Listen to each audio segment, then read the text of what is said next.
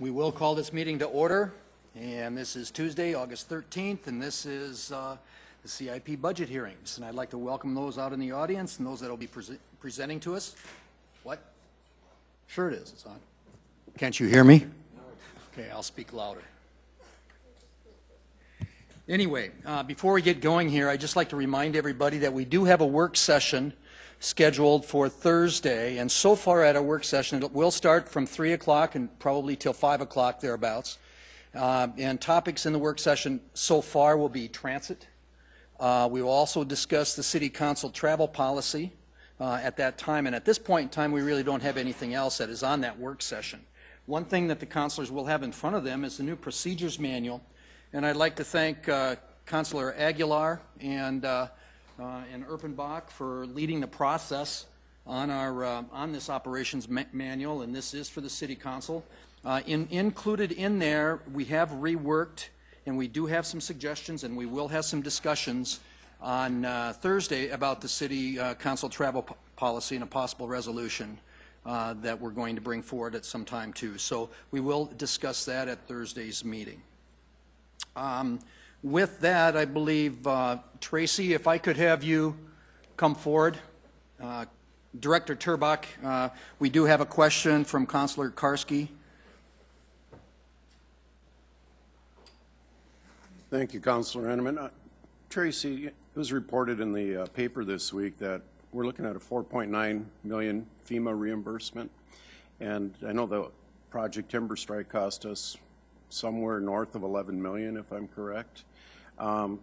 Will the anticipated reimbursement from FEMA being, it seems less than what we were probably anticipating, what effect will that have on our general operating budget? When we looked last week, you show us our numbers going forward and how close we were getting to that 25%. Will this impact that? Were those numbers already factored in there? What can you tell me? Sure, I can do my best to respond to that. Tracy Turbach with the Finance Office. As I recall, the information that we had provided to you earlier had put the total or estimated total at about $9 million for the entire Operation Timber Strike. The recent announcement on the $4.9 million is a partial reimbursement, and that really reflects just the federal funding. So there have been a number of other smaller ones, I think a couple smaller ones on different categories of cost that have already been processed. The 4.9 relates to a big chunk of the costs related to the debris removal. And so there will be more to come. The process isn't finished yet. And in addition to the 4.9, there's also would be an additional 10% from the state on top of that as well. So I think for the most part, we are very much on track where we expect it to be in relation to the FEMA reimbursement. They've made some minor adjustments and disallowed some really minor amounts on a couple different things, but overall I think we're sitting very well in terms of getting what we had anticipated a month or two ago. Okay, thank you. So I guess to really get to your question, that it shouldn't really have any additional impact other than what we talked about. I think I mentioned last week we expected about 1.2 million thereabouts to be the local share of the final tally. Councilor Staggers. Yes, 4.9 million. That seems to be quite a small amount in comparison to what we've been talking about before. I think it was 11 million and all this. How are we on track? Well, we're only partway through the process in terms of the receiving and processing the reimbursements. We haven't even incurred all the costs yet. We continue to incur costs for grinding a lot of the debris and disposing of it. So we're only partway through the process in terms of submitting costs to FEMA and having them reviewed and approved and payment issued.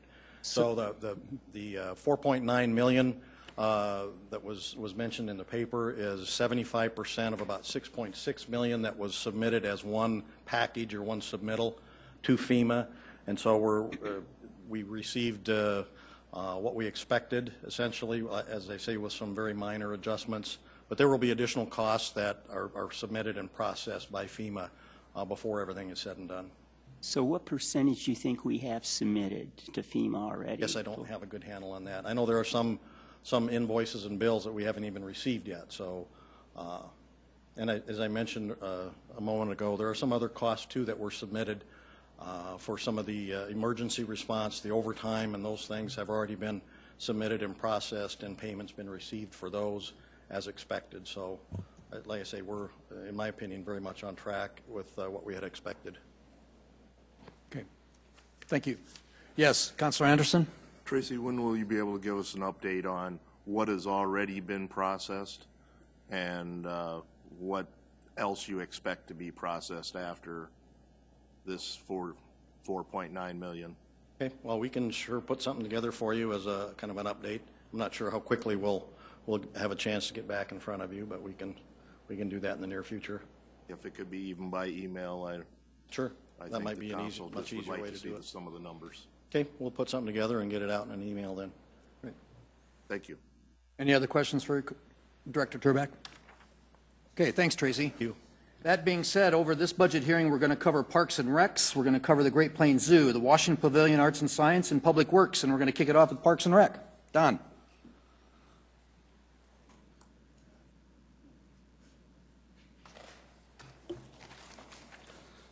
Good afternoon, City Council members. Don Kearney with Parks and Recreation.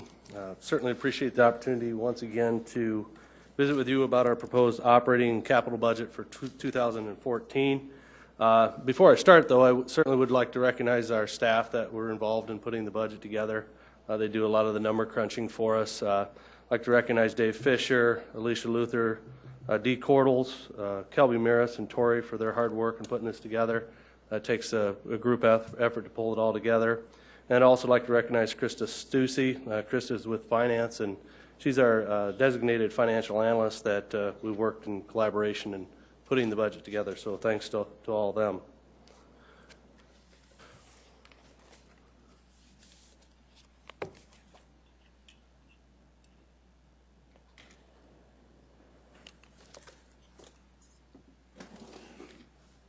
To start out with, I wanted to give you a department overview.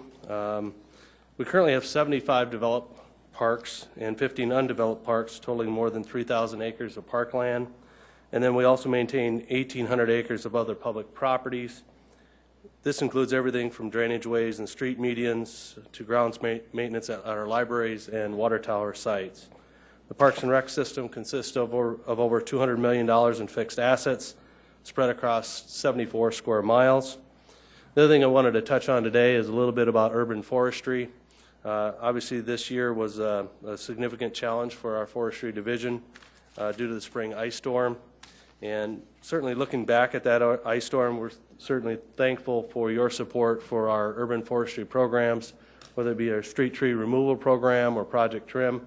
I think next time Mother Nature decides to really test our tree resources again, we'll be glad that we had those programs in place because I think it helps to minimize the damage that happens when we do have a severe event. In 2012, we licensed 42 arborists. We're very confident that that number is going to be significantly more in 2013 because of all the private contractors that came into town and got licensed. And so spent a lot of time doing that.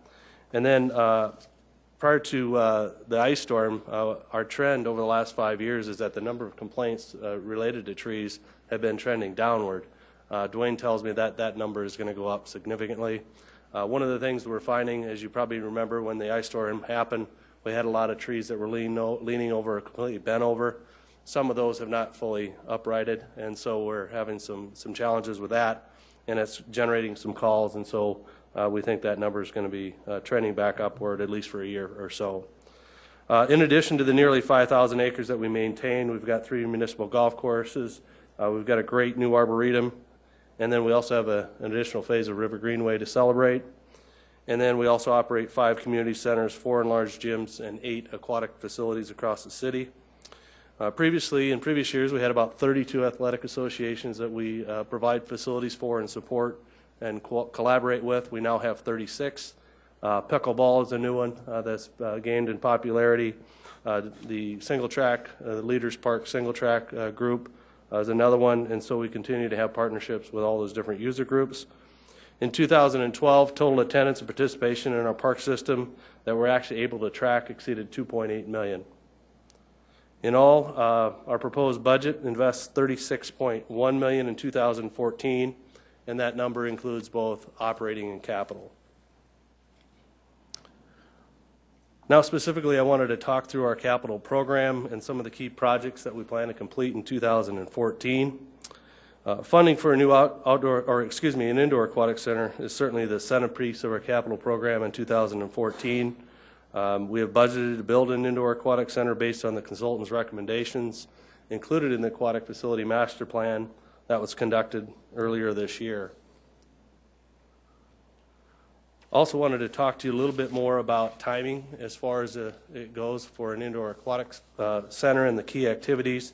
And this would all happen post-election in 2014, assuming we move forward, and that's currently what we have in our capital program.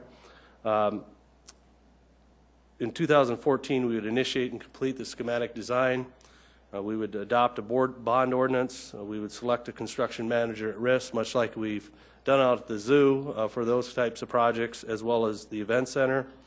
We'd initiate design development, and then we would bid those initial contracts as they were ready to go, and then we would initiate construction, conceivably in 2014.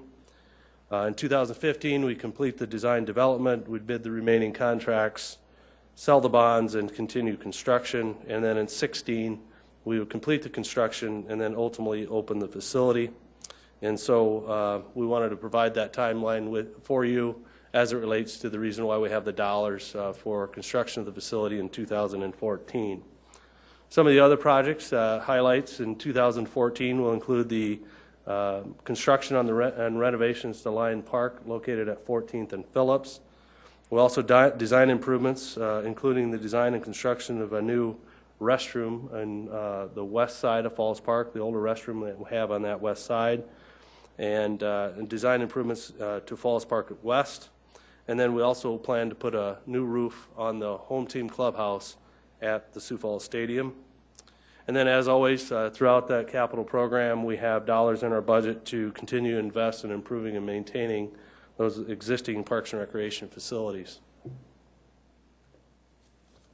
Under our operating budget, as proposed, it's at $14.9 million. 8.7 of that is in personnel, and 6.2 is in other operating. So how did we get from $14.3 million in 2013 to $14.9 million in 2014? A large part of that includes wages and benefits that were non-discretionary, inflationary increases for utilities and pools and grounds maintenance like cost of chlorine, grass seed, and fertilizer. We also had some service-based volume increases, including maintenance services and supplies for new facilities like the Arboretum and the River Greenway. We also had some true ups for major expenses in the past that are no longer included in the 2014 budget, like the Sound and Light Show and the new season pass software, hardware, and wireless connections associated with the new season pass system that we implemented this year.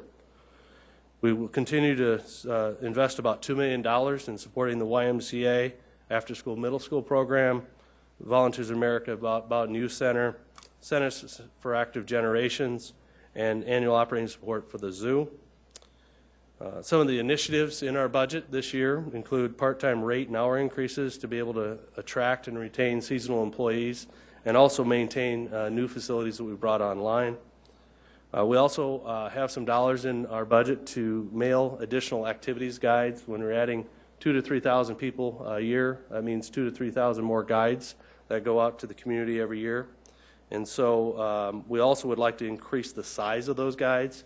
The number of programs that we have, we'd like to be able to continue to provide more information about those. This year we do have more utility vehicles to replace than we typically do, and so we have some additional costs for that. And then we also are providing for an allowance for the impact to Dakota Golf as a result of the runway safety improvements. One of the things that's difficult to predict is what the true impact will be. Will they go play somewhere else? Will they play at one of the city courses?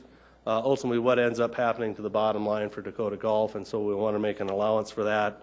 But ultimately, until we experience it, we really won't know what the impact will be, but we wanted to try to plan for that. And that we'll get a better understanding of that starting this fall, where we anticipate construction will start soon on the East 9. One of the other things that we do as part of our budget process is talk about outcome indicators. One of our goals and outcomes is to provide recreational opportunities for all ages. As you'll see on the column on the left, our recreational programs have fluctuated somewhat due to staffing changes in 2011 and 2012. However, you can see that we'll continue to be pushing close to 200 programs on an annual basis this year and next year. We also track the number of program offerings reaching enrollment capacity.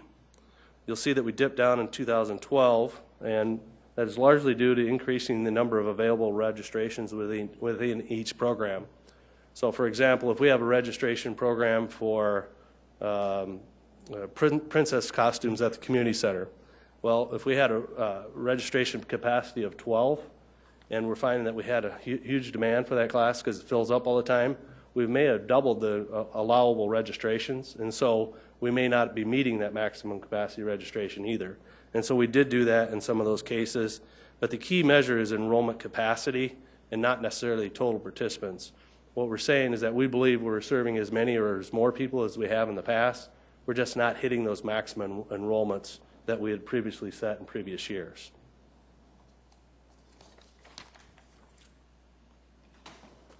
One of the other things we want to do is provide a safe, functional, and aesthetically pleasing park system. We want to mow all park areas weekly and inspect all park areas for litter daily from Memorial Day to Labor Day. And we're achieving that goal now and plan to achieve that in the future. And then the other thing we track is that how does our percentage of parkland compare to the total city limits? And you'll see that 6.7% is what we achieved in 2012, and we think that's a good goal going forward to maintain that. The other thing we'd like to be able to do is enhance customer service and user satisfaction. We can continue to get good marks for the quality of our recreational opportunities at 69% that said they were either good or excellent. And one of the things we think of is that, well, is that a good mark or a bad mark, or are we about where we should be? And so what we do is we compare that to the national average, and the 69% that we currently are achieving in 2012 is above the national average when compared to other cities.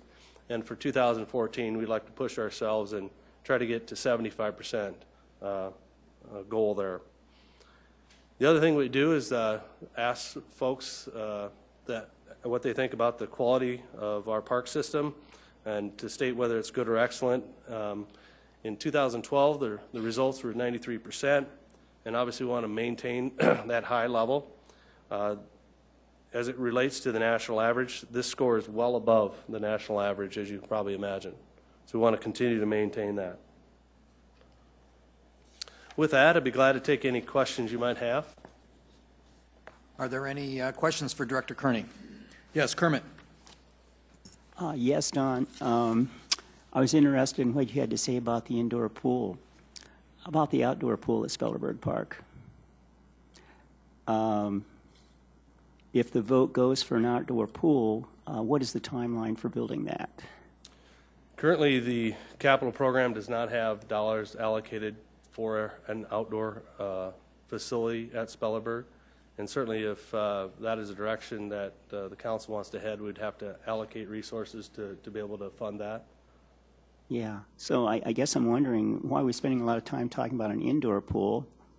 We have no talk about an outdoor pool when we have a vote coming up on April 8th when nobody knows what the result will be. That's true. The thing that I would tell you is that our recommendation in the capital program is really largely based on the aquatic facility master plan that was recently completed, and obviously based on those recommendations, as I stated earlier. The other thing, too, that we obviously have been working to build an indoor aquatic center, largely based on the needs assessments that have been conducted over the years that indicate that an indoor aquatic center is a need, and not only a need, but a need that exceeds the results for an outdoor aquatic center in our needs assessments. Yeah, I have some other questions, but let me just say, I mean, that's all irrelevant. until the April 8th election. But continuing on, the discussion over having 7 parks, I think it's 7 new parks, isn't it? And within, what, a half mile of a neighborhood, is that? Half mile of every residence is a planning goal. Yes. I guess my concern is that, well, that's a nice goal. When we take a look at the parks we have now, some of the parks we have now we use a lot. And I see lots of people in these parks, which is great. For example, like McKinnon Park. I mean, I walk past McKinnon Park practically every day. There are people there all the time. That's fantastic. Then I go by other parks. There's nobody there. So I guess my concern is that just having 7 new parks, half a mile from every neighborhood, we should be thinking a little more about, are there going to be people there to use that park? Because we do have a lot of parks that are not being used. Could you comment on that? Well, first of all, I would tell you that the parks that are planned are largely planned out in their 5-year plan based on rooftops. A lot of times what we'll do is we'll wait to develop the park until the actual homeowners are there to use the park. And the other thing, you know, your comment about some parks getting used more than others, I think that's obviously a reality that we go through in cycles. There are times where I think you'll find that neighborhoods will turn over. For a while there, we'll have maybe not a lot of calls, not a lot of interest in a particular park in one particular neighborhood, but what we find is that as those homes turn over to younger families, then we see a greater desire and need to use those parks and have facilities. And so we see that quite often, and I think it's just a reflection of the demographic in that neighborhood at the time. But one of the things that we're pretty sure of is that it will turn over and it will change. And so I do think people value them. I think it's typically rated very high in our needs assessment when people indicate that that's important to them.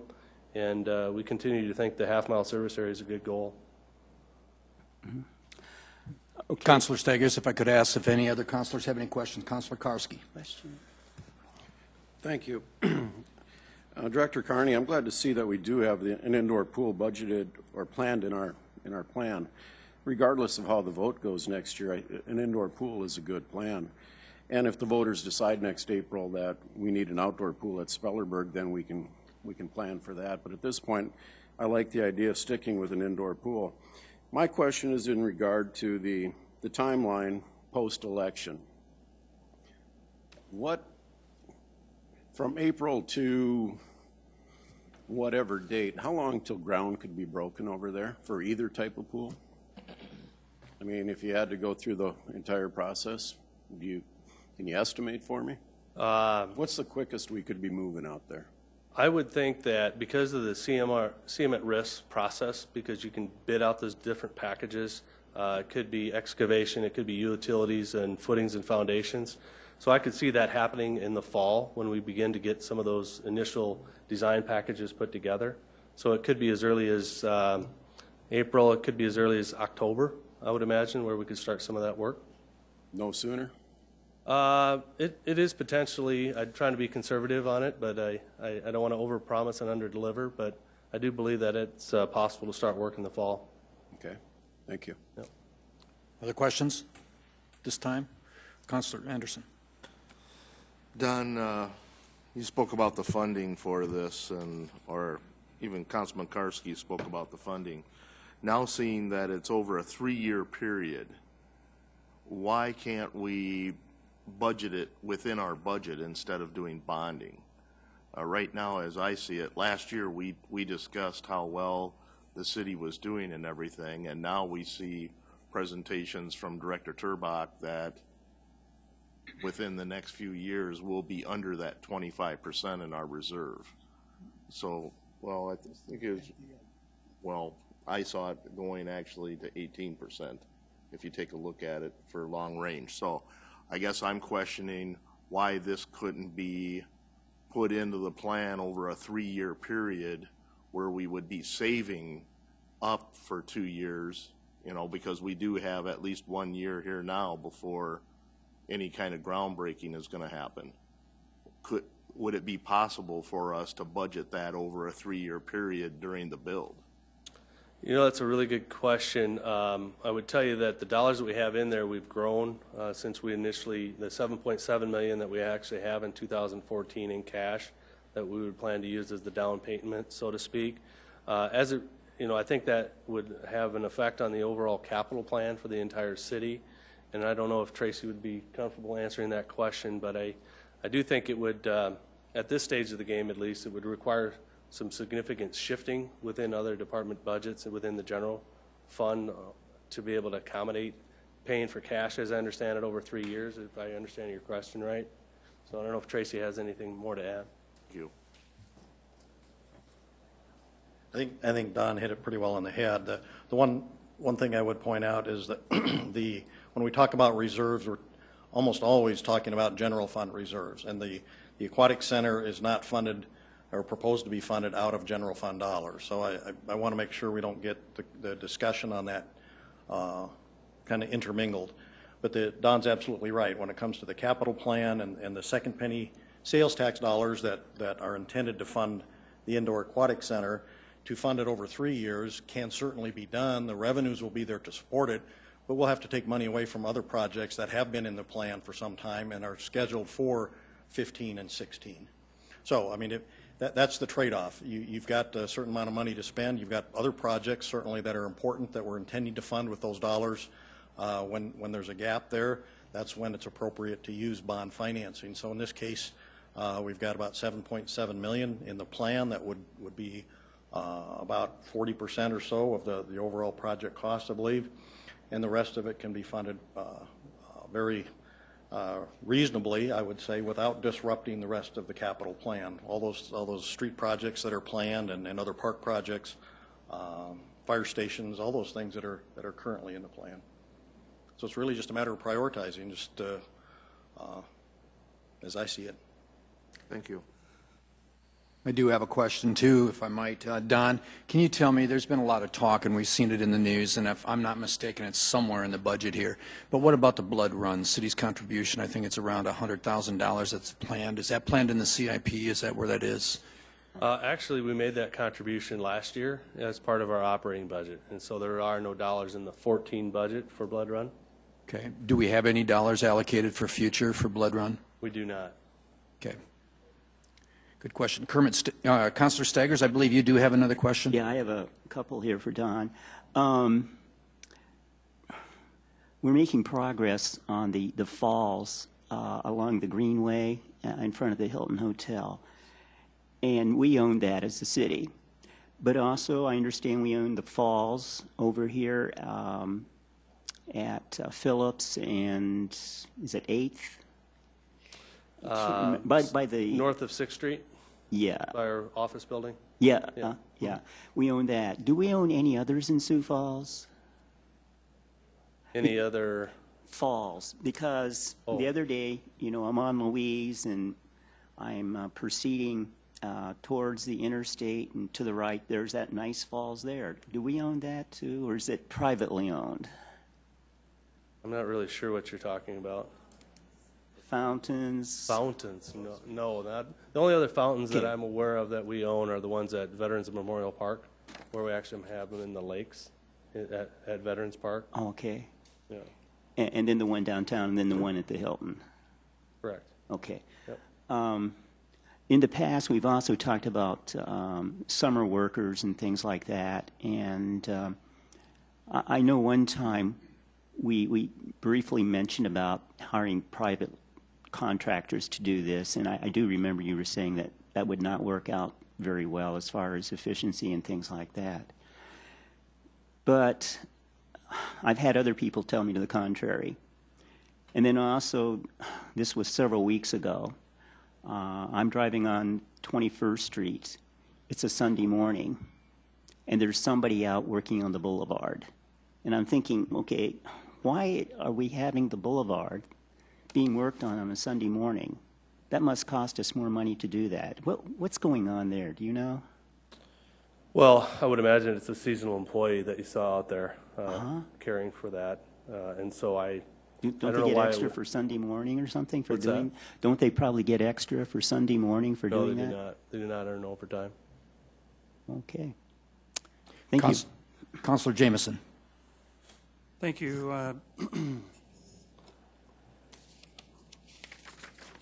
Don, you ended your presentation with the survey results of the 93% of residents stating the quality of the city parks was in good or excellent. That's just a great number.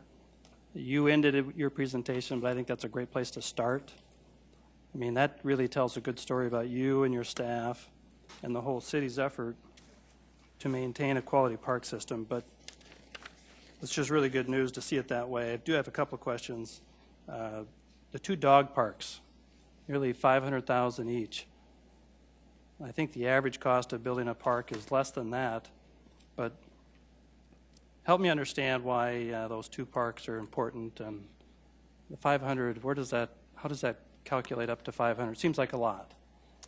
Yeah, and I'll probably need Tori's help, our capital development specialist, to articulate the dollar amounts for each project. But I'll talk generally about the need for dog parks and the feedback we received about dog parks, and then I can have Tori talk to the specific numbers. Dog parks, again, I go back to the needs assessment that we conducted, is that they rank high as a priority with the community. And one of the things that we've heard since we opened the dog park in Spencer Park was that we love the dog park and love everything you've done with it, but I'd love to see one on the east side and one on the west side. And so we have identified an area near the within Family Park as another location for a dog park. And actually, if you're familiar with the workday that the SoCo Construction did for us, they actually started that project for us to provide some fill to be able to level that site so we could have a dog park there. And then we're still looking for a site on the east side that would be conducive to a dog park. As far as the dollars go, I'd like to have Tori address those questions because there's more to it than just chain link fence, and I think he can speak to those questions.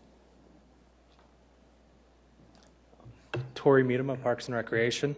A good majority of the $500,000 is to actually build the parking lots to service the dog parks. There's also some irrigation that goes in. There's quite a bit of expense in electrical as far as lighting just to get through the ADA pathways from the parking lot down to the dog park and back. Those are some of the big costs there. The chain link fence is kind of a smaller piece of a dog park, but it's probably what everybody kind of relates to when they think about a dog park. But it's all the real service pieces around that dog park that really cost. How do they cost more than the average, just regular neighborhood park? Typical neighborhood parks, we don't actually build parking lots in there. We use on-street parking, so you don't have the cost of the parking lot. And then we also, in a lot of them, we don't actually put lighting through the park. Typically what we have in a neighborhood park is a playground, picnic shelter, some walkways, and a play court.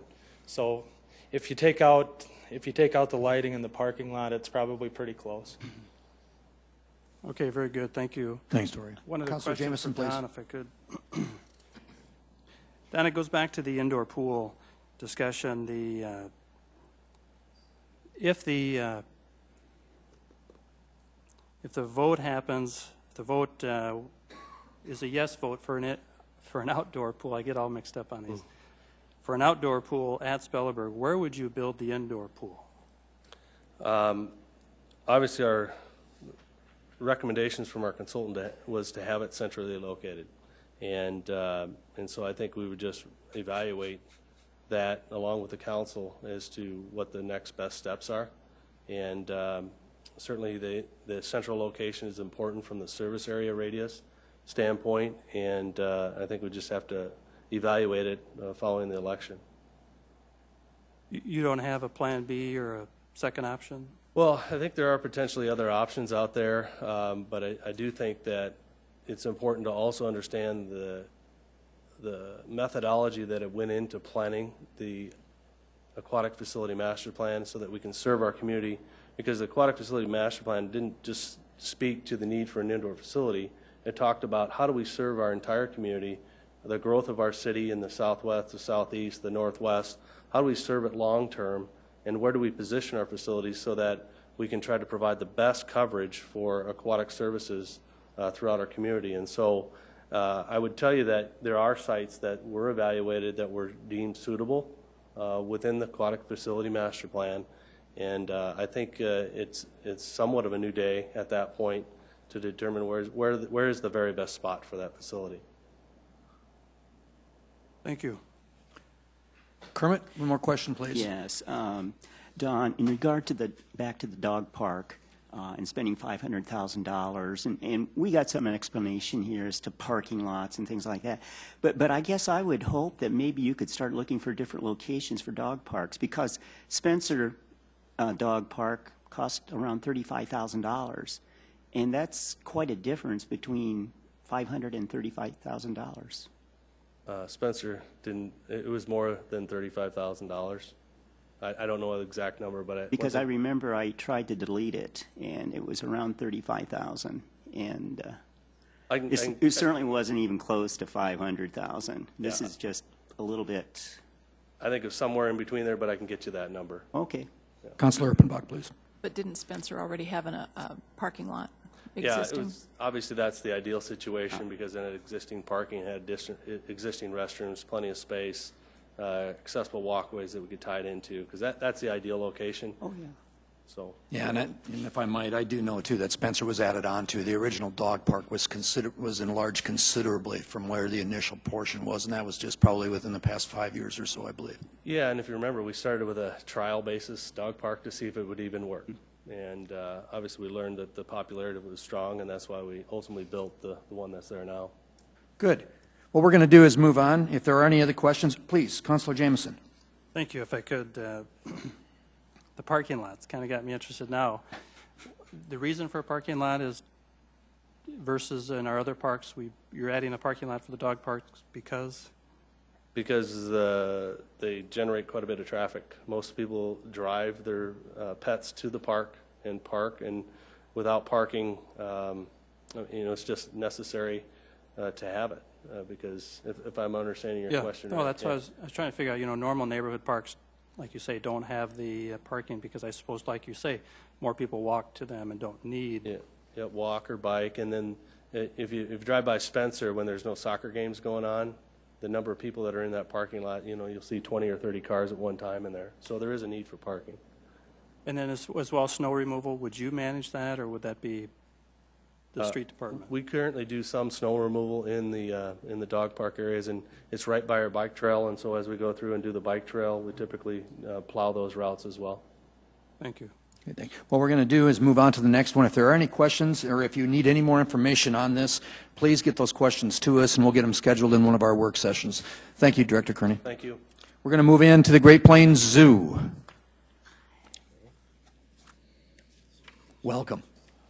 Thank you. Good afternoon. I'm Elizabeth Whaley from the Great Plains Zoo, and I'll have to figure out how to advance this. Don's coming up to help here.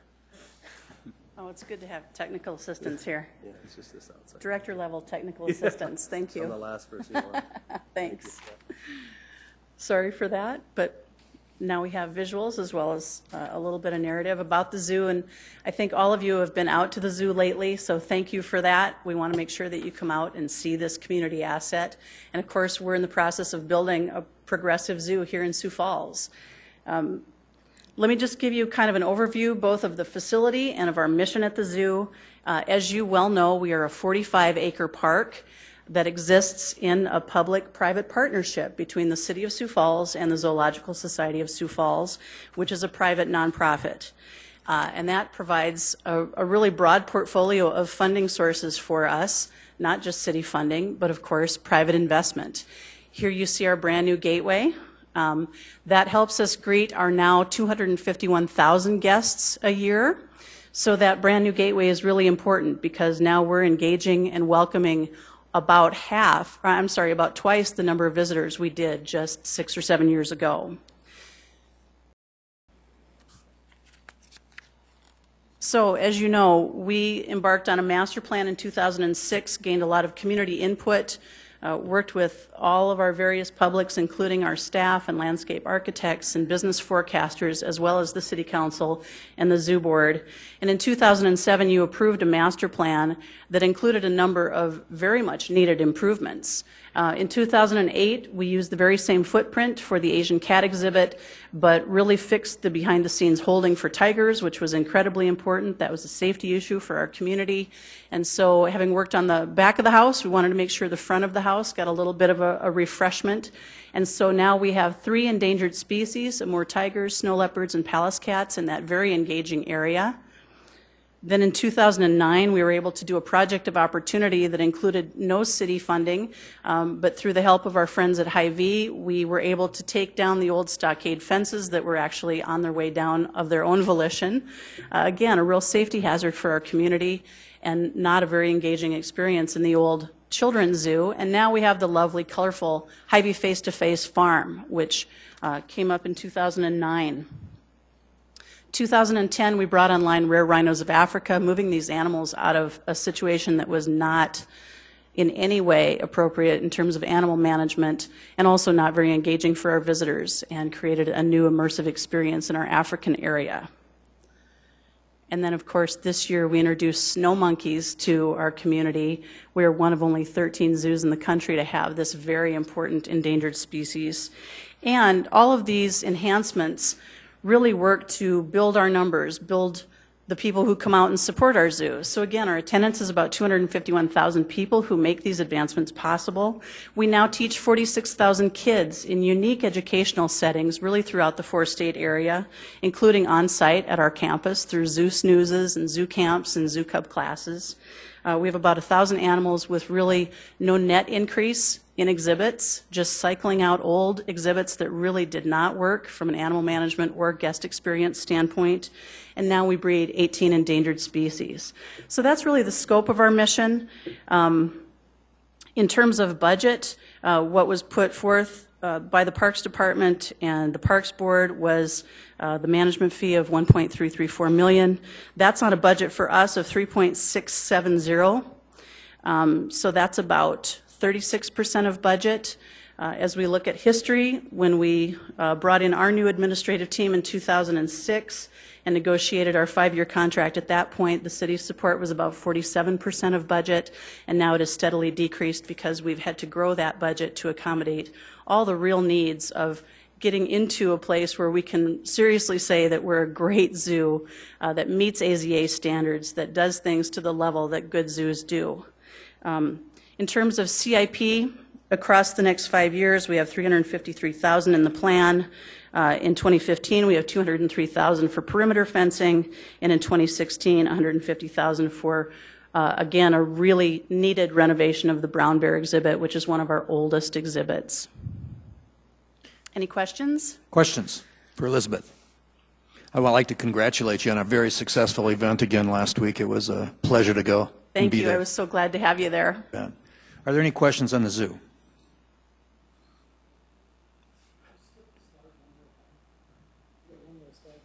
I do. See, technical assistance abounds. Thank you. I need it. I'm glad you asked. This is a good slide to look at. It really shows what that attendance trend has been.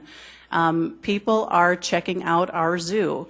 And so you're seeing that we're at almost double what we were in 2005. We were at 137,000 guests. Now we're north of 251,000, and numbers look strong for this year, even with our very sloppy spring, which of course affects all of our attractions that rely on good weather. We've also tripled our memberships. So we have around 7,500 households, which translates into 22 or 23,000 members of the zoo. We're very pleased with that number. And we've also seen our educational offerings really double, more than double, and that's important because kids need to connect with nature. That's what zoos are for. Thank you very much. Thank you, Elizabeth. Thank you. If we have any further questions for you, we'll let you know, okay? Know where to find me. You bet. Thanks. Thank you. We're going to move on now to this third item, Washington Pavilion of Arts and Sciences. Larry Toll, thank you, sir, for coming today. Mr. Chair, Councilors, Larry Toll from the Washington Pavilion. Just to give you a little bit of an update on what's going on at the Pavilion, We have an arts and science after-school program that we work with 16 different locations in the city. We go to, every week there is school, we will go to every one of the 12 Title I schools, elementary schools, to do arts and science. We also go to the Multicultural Center, the Bowdoin Youth Center, the Y after-school program, and juvenile detention. That program has grown by leaps and bounds over the last couple years and is really making quite an impact. I think I related to you earlier in the year that we had, we saw 33,000 different students, and we did 20,000 of those outside of the pavilion. So it really helps us get out in the community, and then we invite those people back, obviously. Other things we're doing, we've hired a consulting firm to help us work through some of the issues with making sure that our patron relations and our business practices are world-class. Most of the people that work at the pavilion have got their experience at the pavilion, so we wanted somebody to come in and help us look at what we're doing. I'd report to you that last season, our subscribers of our series, our 6-show series, at the start of the first show was we had 1,251 subscribers. As of this morning, we have 1,690. So we've really expanded that base and are really working hard to make sure our patrons have we have a great focus on them and provide services that they want. I'm pleased to tell you our opening show, Warhorse, will open on September 5th and 6th. And like White Christmas, the crew is going to come in 10 days early. They will rehearse the show here locally and launch their national tour from Sioux Falls. So we're going to have an impact in this community of 75 people spending up to 10 nights here in our hotels, eating in our restaurants, and visiting a lot of the downtown shops. So there's a really significant economic impact that is related to that, and this is a great way for us to show our city off and to outsiders as well. We are working also with the city to bring in a traveling show into the Kirby Science Discovery Center on the 21st of September. Well, I shouldn't jump ahead. I will be in front of you at your meeting next week to hopefully get your approval of a contract with the Field Museum to bring in a T-Rex named Sue, which of course has South Dakota roots and has never been here. So Sue's coming home. We went from Sioux Falls to maybe now we go to Sioux Falls. But it will be a great show, a traveling show. One of the problems we had with this show, and working with the city has made it really simple to solve this. Her tail went up about 14 or 16 feet, and our ceilings were only at 12 feet. So we're ripping out about 6,000 square feet on the 4th floor ceiling so we can get her in there. She's 42 feet long. Stan is really excited to have her come visit.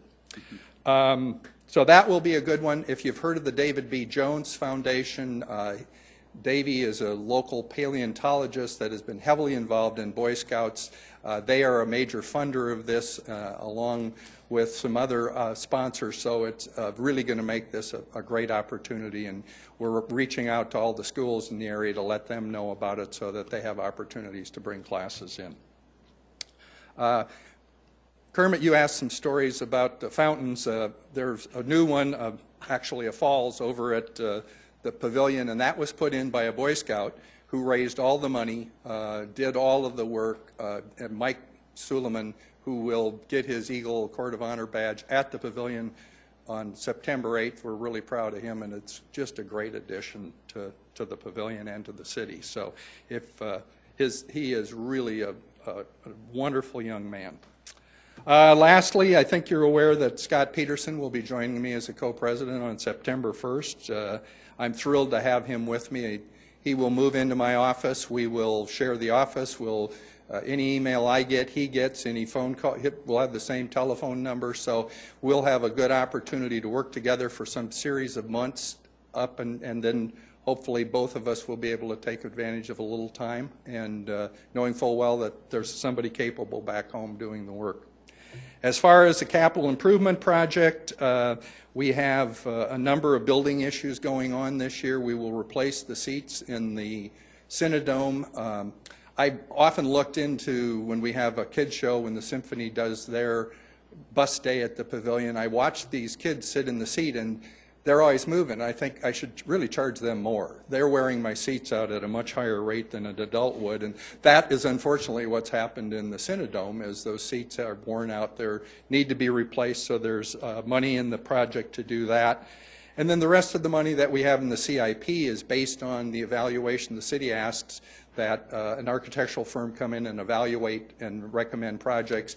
We are still working through that, and that's where the rest of the CIP money will go for 2014. So any questions, I'd be happy to answer. Questions for Larry? Kermit, please. Larry, in regard to escalators, in the past, we put in additional money for elevators and so forth. Mm-hmm. So I guess the question is, why do we have to be talking about escalators? Because also right now in our society, we're talking a lot about obesity, and we meet ADA requirements, and so why do we need escalators? The pavilion was originally designed with the theory that people would come into the facility and would move immediately up to the second floor. And most of the entrance into the Mary W. Somerville Hall would take place from the rear or above that. And when you think about the Visual Arts Center and the Kirby Science Discovery Center, both of those entrances are on the second floor. So some of our patrons struggle finding some of these locations. And so long term, I think it will be a really good addition and help the flow there. And as far as obesity, there's enough. Most people that are late have to park way out, so they're getting their exercise coming in, I hope. Good response. Any other questions for Larry? Thank you, Larry. Appreciate it. Thank you. Thank you. Next on the agenda is Public Works, the much waited for Public Works presentation. Mark, Director Cotter, thank you. Wonderful. Thank you. All right. It's thank you for the opportunity for us to present our budget to you today. We do have our team here that can answer questions. I do want to just recognize them at the beginning. We have team members here from Public Works Administration, our general fund divisions, and our enterprise divisions, and also our financial analysts. So this is kind of the awkward moment for the team, but can I just have you guys stand and be recognized? All right. Looks like you've got it stacked, Mark. That's right. We are here to answer your questions. All right, let's get started. We'll first start with the general fund divisions of Public Works. Today we'll present to you the general fund divisions along with the enterprise fund divisions. It'll be a summary of a budget of about $143 million. The first piece, those pie charts include not only the operating but the capital programs that go with them. Starting at the top with storm drainage at $7.5 million. Snow removal and street maintenance make up the street division budget of $7.4 million and $8.2 million respectively. Engineering is $7.5 million, and then the combined highways and streets capital plan is $27.6 million. All right, our overview of really what we intend to set out for highways and streets general fund division is to efficiently plan, construct, and maintain the public infrastructure, operate safe and efficient traffic control systems. Number of transitions in technology are happening in this area that you'll see more and more as we move farther into 2013 and into 14. Having an aggressive maintenance program so we have safe and rideable streets. Having one of the first-class GIS teams to accurately map everything that gets platted and constructed in the public right-of-way across the city. And then one of the key features that will certainly enhance customer service, internal and external, with the volume of contracts that we do, it'll be a similar situation that police have to actually have a city attorney embedded with us. That city attorney will be in Public Works Administration, but will report to Dave Fifley, city attorney. All right, just to provide an overview of the budget changes. First two, snow removal and street maintenance. Again, Galen Huber leads that division. The increase for snow removal is $0.2 million. The increase for street maintenance is $0.6 million, and then engineering has an increase of $0.8 million to have a combined increase of budget for streets and engineering year over year of 13 to 14 of $1.6 million. This gets further broken down in subsequent slides.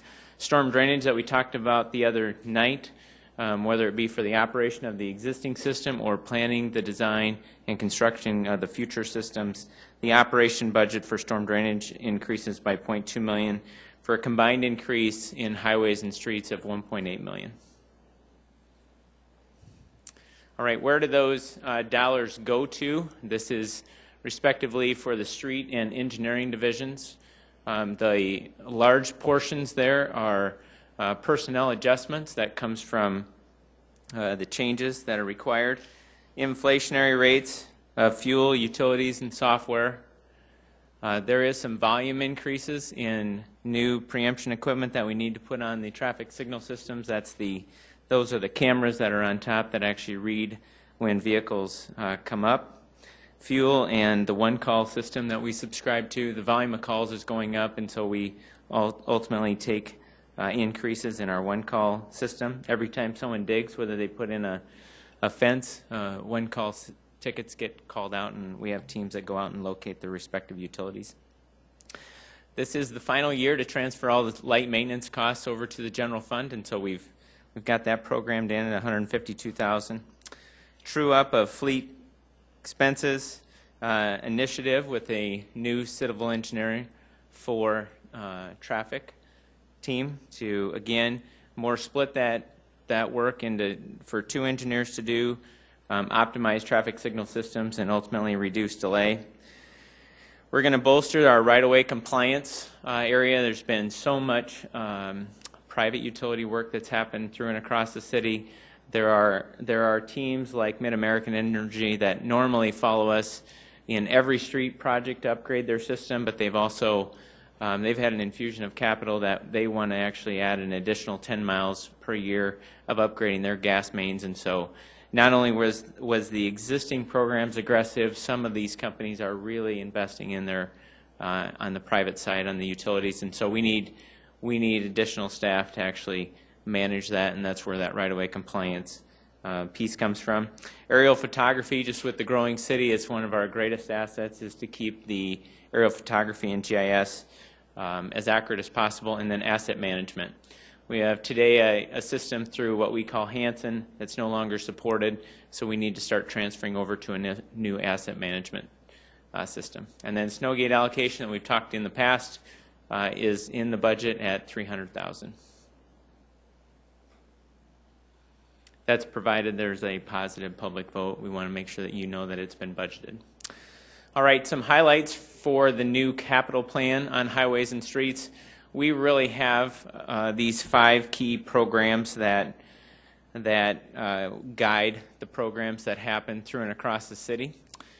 First of which is located in major street reconstruction. This is a classic case of like North Kiwanis that's happening this year. It's primarily reconstruction. There is expansion dollars included in it as well, since we're adding a center turn lane. Arterial street expansion, overlay and seal coating of asphalt streets, concrete pavement restoration and joint replacement, and storm drainage improvements. The odd part on the graph there was the infusion of the flood control bonds, and so we've taken a nice increase over this next year to further improve our street system. All right, we have a lot of text on this slide. I'm just going to highlight the first 2 bullets because we do have pictures of where all these projects are located. But we've listed Russell Street as a major street program again for 2014, since it is a 2-year project. And really our flagship arterial street expansion project next year is on the west side of the city. It's 41st Street from the TLS Road to Sertoma Avenue. It will include both those intersections as well. Okay, let's go through the rest of these. Here's a picture of Russell Street. Project's going well. And as you start to progress here into the final quarter of the year, we're going to try to get some work started on the eastbound lanes as well. Here's 41st Street from the T. Ellis Road to Sertoma. Again, this is our flagship arterial street expansion project for next year. A lot of traffic uses this. This is also our direct conduit to the regional landfill. So once this improvement is complete, many drivers will appreciate it. This is a stretch of concrete pavement from Lyons Boulevard over to Western Avenue that will have concrete joint and spall repair done on it. There's a new school that's currently being built, new middle school that is on Maple Street, just west of Marion Road. In the future, an elementary school will come into play, as well as a park and a fire station. We have a small project planned out there to do a widening of that rural section road to create a left turn lane to get them started, and then over time, Maple Street will be expanded to a 4-lane road as it's needed. And then just north of Maple Street and Marion Road, there's a small bridge that we intend to convert over to box culverts as well, and so we'll get that program for next year as well. Downtown project that we're looking at for doing next year is the reconstruction of 2nd Street, and if funding allows, once we get far enough into design, we'd like to also accomplish those intersections as well at 10th and 11th Street. This is 8th Street and Cliff Avenue. If you drive up there, that's an offset intersection. We've been waiting for that property to become available, that flower shop on the corner. We were able to purchase that, and so now we'll actually be able to go in there and make that offset intersection line up. There's a number of accidents that happen there on an annual basis, and that intersection needs additional capacity, so we'll be able to accomplish both. All right, and then our next project that'll be similar to 10th and Cliff, that was done last year, will be 10th and Sycamore. This intersection's been deemed with a number of accidents, and it needs additional capacity, so this one will be expanded as well. I think Chad has this program with the DOT to bid in September of this year. Get ready for to position the contractor for next year. All right, and then 85th Street between Minnesota Avenue and Cliff Avenue, we've programmed this because the city will be improving Cliff Avenue from 61st Street down to 85th Street in 15. And the DOT will also be improving Minnesota Avenue from 85th Street down to the Harrisburg Road in 15. So to adequately manage the traffic, we both feel it's important to get this road improved. It's going to be a rural section road, so it'll essentially look similar to what North Marion Road looks like today. It won't have curb and gutter, but it'll be a nice hard surface that we can adequately manage the traffic that comes out of South Sioux Falls and northwest Iowa that comes in and out of the city. Okay. Here's a section of North Bonson Avenue that we've received a grant for half the construction funding, and so we're working to bring that project forward as well. All right, and then just some stats on overlay blocks. One of the things that you'll see as you look at the overlay blocks is actually going down from a goal in 13 to the goal in 14, as well as surface treatment. And the reason they're going down is we're funding at a higher level, but we're into some of these more mature areas where almost every handicap access needs to be upgraded, a lot of curb and gutter repair that needs to be done.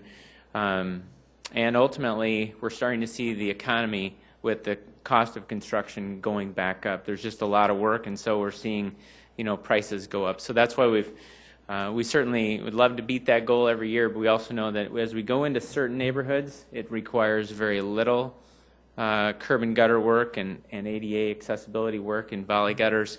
In some of the neighborhoods that we're into this year, it's extensive, and we're going to be extensive here for the near term.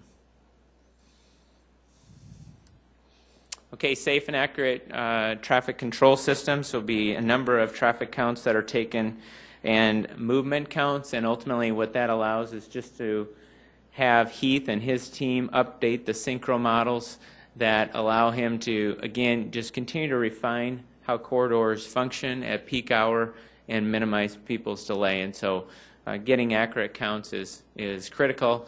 And adding the additional traffic engineer will allow us to take advantage of some of the new information technologies that are coming to traffic management. Adaptive traffic control systems are here.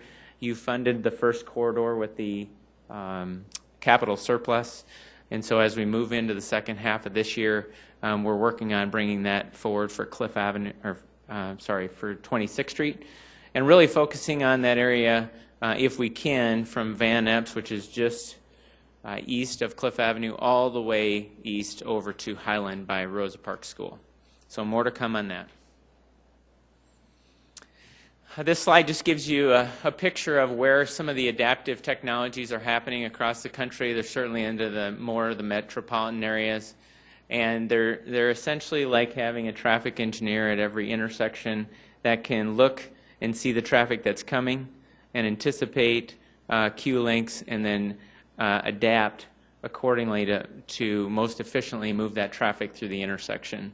And so we're excited to see our first system come into the city. Heath, and he's taken technicians with him to see how these operate, and ultimately we think it's going to be a really good fit for a number of corridors in Sioux Falls.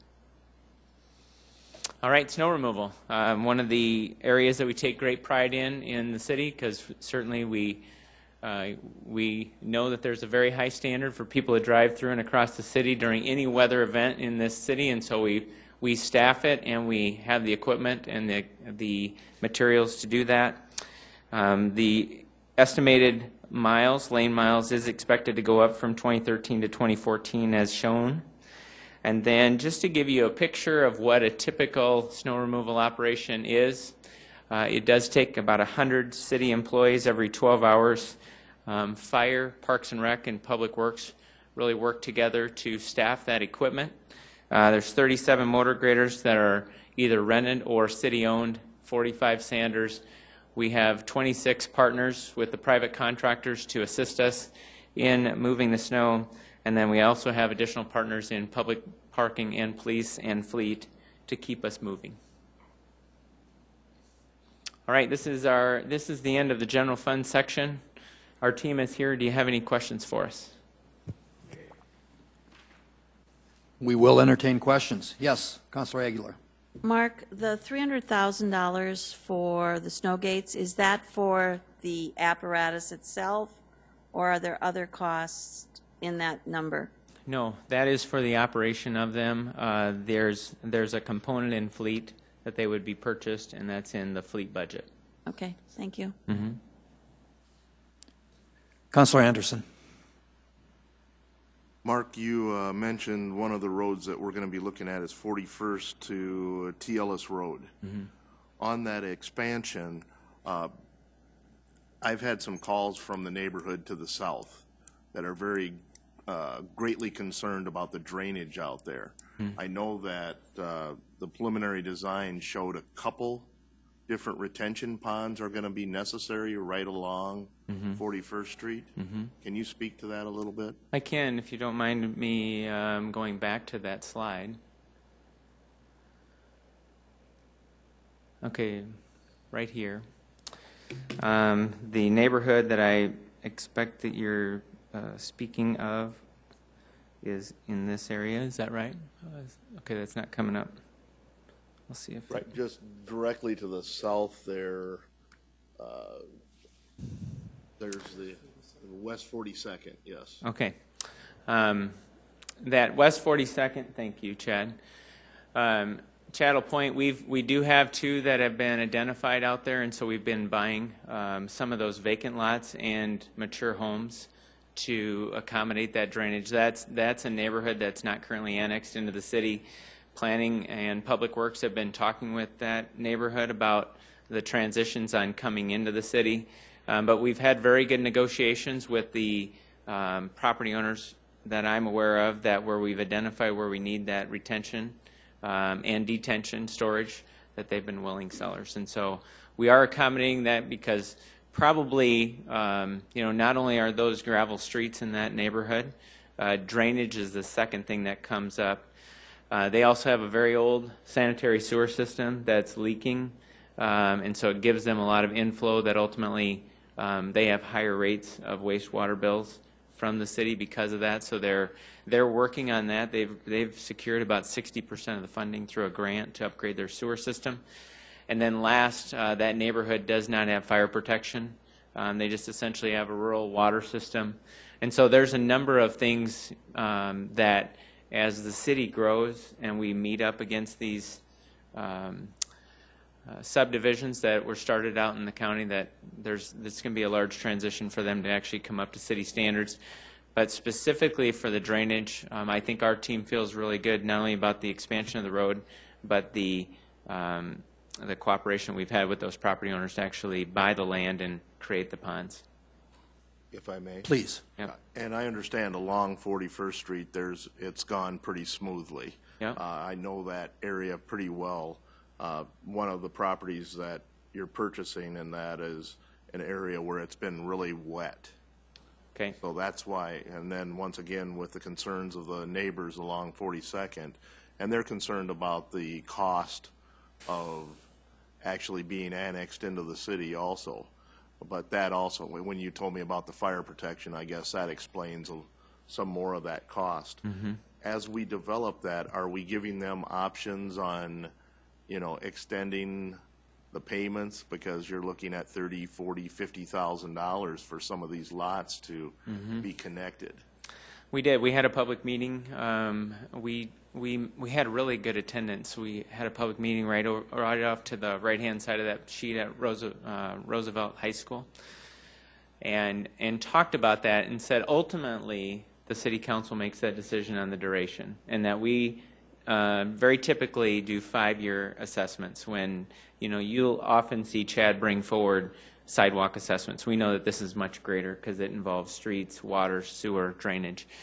And so we said we certainly would be open to offer them options and then present them to the city council, whether it be 5, 10, 15, 20. The offset of that is that they pay more interest. And so we've tried to balance that with them.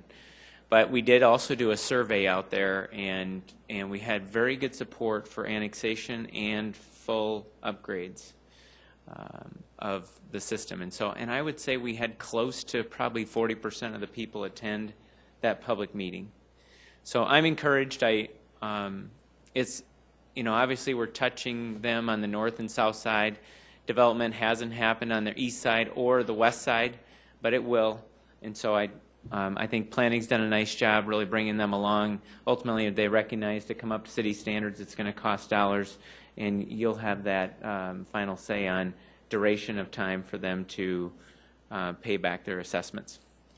Thank you. Okay. I'll pass to allow somebody. Are there any other questions at this time? Okay, Mark, I have just one. You mentioned the flood control project that we have, and you mentioned, I think, earlier this year that we had to have a little additional build-out after the last FEMA inspection. Can you explain that a little bit? And it's my understanding you have this budgeted in for next year. We do.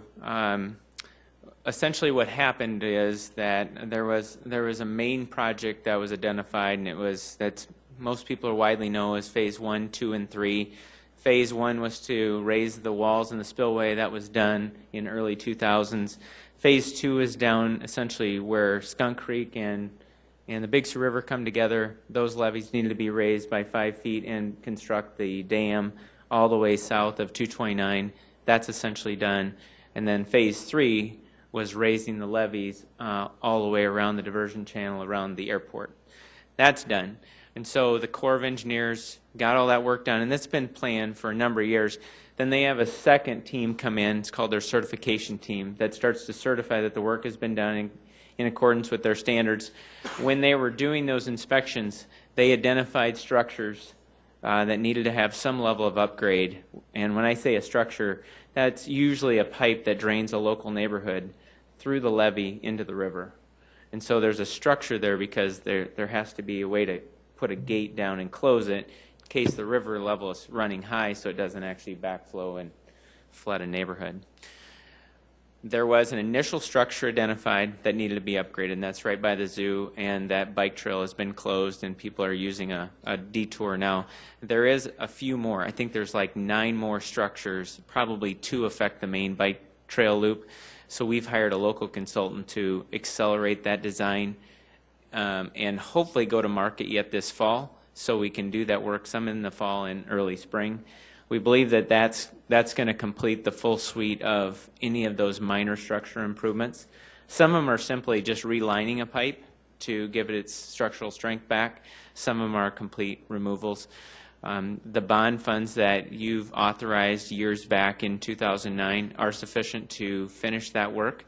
And we are working to bring the Corps of Engineers before you in about a month. Right now we're working with Lori, right now I think around September 17th, to give you a full update on the flood control project. And so just more to come. The team out of Omaha that we work with at the Corps of Engineers are very good, and so we're excited to bring them forward to you. Great. Good. Any other questions? Yes. Regarding that flood project, Mark, I understand that the mapping process can take a considerable amount of time. We're waiting for FEMA. I know of at least one other community that actually paid the mapping cost just so they could get it done. And this has added a huge expense to a lot of property owners, business owners, residents, just because we're going to have to wait now. We've got it all done. We paid for it. Now we got to wait for them to come and say that we did, the maps are okay and updated. I mean, we could save a couple of years if we did this. Has that been discussed at all? You know, I'm not aware that you can actually do the role of FEMA, and so if they can hire like an independent consultant like ICON to do the review that FEMA would normally do, because what our understanding is, once all the projects are done, we're going to update the drawings to reflect what was built. Then there's operation manuals that are currently being wrote to communicate how to operate the system and the dams. Once the drawings and the operational manuals go in, then FEMA can take up to 24 months to do the review and then ultimately say it meets their standard. I'm not aware of any community that's actually done that, so if you have that name, I would like to reach out to them. Can get that to you, yes. And, you know, we're at the, I guess, time of the federal government funding those types of projects to be done. And again, if we could fund it just so we can get it done for the benefit of our community, for the benefit of our taxpayers, I think that would be a good idea. Right. And I think we do need to look at that. So I'll talk to you about that. Will do. Thank you. Rex, please. Yes, Mark. A little bit off subject, but I'm a little concerned about traffic around the new Costco that's going to go in. I know we've done the traffic studies and we've done that, and we've got the apartment complex that's going to go up all around it and things. But I'm still a little concerned because I drive down every once in a while down 41st Street, and then I do everything I can to avoid it because of that. So a lot of times I will sneak in behind there on 49th Street. So I'm wondering about the 49th Street project, and if anybody's given it any thought about moving that up a year or two, so that we can take some of the strain off of 41st Street, especially with that Costco going to be opening up here this fall, and we can move some traffic down that way. Right. Well, there's a number of discussions that always happen about 49th Street because it's been a project that started to get designed in 2000. The intent at that point in time was there's still life in those bridges left, so let's try to do a design that ultimately gets more life out of those bridges. Well, that's 13 years ago. We're currently, I wouldn't recommend extending 49th Street to Minnesota until the interchange of Minnesota and 229 gets built to handle it. Right now, that intersection's not signalized, and if you're there at either noon or at rush hour, you're not going to move unless you're taking a right turn. But what I will say is that the DOT and the city are currently studying all the interchanges of 229. It's called the Major Investment Study. So if you're on the UDC of CCOG, you're going to be getting updates on that. That will actually identify what improvements can and should be done to that interchange. And then we'll time 49th Street behind it. I think the discussion that we have is that, is there an opportunity to construct 49th Street from Grange Avenue back to Western and get some relief for that area? We've captured most of the right-of-way, and so we are thinking about moving that section up. And so The traffic study initially said it will operate at acceptable levels at 41st and Grange. We're going to obviously monitor that, but we do have an opportunity to build at least a portion of 49th Street from Grange back to the west, and I think that'll actually that'll address some of the issues. Yeah, that would. Okay, Yeah. thank you. Yeah. Kenny, did you have a question, please? I do. Thank you. Mark, earlier this year, the council took some of the money that was left over from the year before for ADA improvements, or to at least get us caught up. And now I'm showing in here, well, and in your presentation, you talked about, more ADA improvements. Are these new improvements, or is this something that we didn't cover over, when we were using that additional money? No, there's we stated that in the presentation that we really, I think there was an infusion of about $375,000 in addition to our existing program this year. And so that certainly bolstered the program this year. And then over time, which we think it's about 3 years, we'll get through all those ADA ramps. We picked the highest concentrated ones to apply that additional funding to this year, and then ultimately we'll get through that area. We've worked with Colleen Moran with the Human Resources Commission, and she's happy with that approach. That's very aggressive. The park system in Sioux Falls is, I think, ahead of the curve. They really have upgraded their pedestrian accessibility throughout their parks, and so. And then, too, if we have an issue, if, say, someone calls into engineering, into Chad's office and says, this is a high-frequent route, we can look at how those work and potentially add those in any given year. So we're always working with the public to try to remove all those obstacles, but it was going to be about a 3-year period in addition to the extra funding that you provided this year. And one last question. One more, please. 85th, Cliff to Minnesota. Right now, that's, I believe, gravel. It's gravel. What are we actually going to do there? Are we just going to pave it so that we allow better traffic there, or are we going to actually just really put in a street there? We're just going to pave it. From a funding standpoint, we've identified $1 million to grade it and pave it. We're at the very limit of the sewerability, so we don't expect development as we start to move east to go south of 85th Street. So it's really only for crossed traffic, and I would expect that we'll get a decent service life out of that asphalt, and it's critical for us, the fact that we really need to improve Cliff Avenue from 61st through 85th Street in 15, and the DOT is going to improve Minnesota Avenue for 3 miles to the south, and it's going to be vital for us to accomplish both those projects. And ultimately, I know even after those projects are done, people are going to use that stretch. But in the absence of sewerability south of it, a rural section road will suit it fine, and we'll get a lot of value out of that, those dollars. Thank you. Yeah. Great. Thank you. Why don't we move on to the next section then, Mark, please? All right. Let me advance back.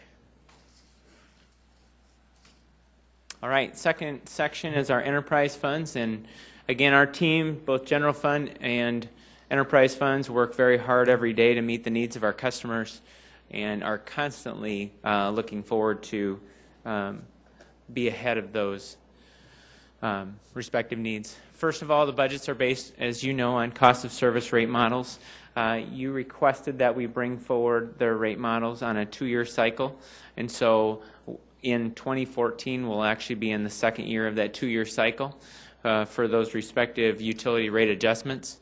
Both teams have proactive, all 4 teams have proactive capital improvement plans, and that we're heavily regulated by state and federal requirements. All right, give you a breakdown. This is the other portion of our budget on the enterprise side. $84.4 million is broke down with sanitary landfill, $9.7 million. Water is $37.9 million. Water reclamation is $28.1 million, and electric light is $8.6 million. First is light and power, and these are very summarized slides.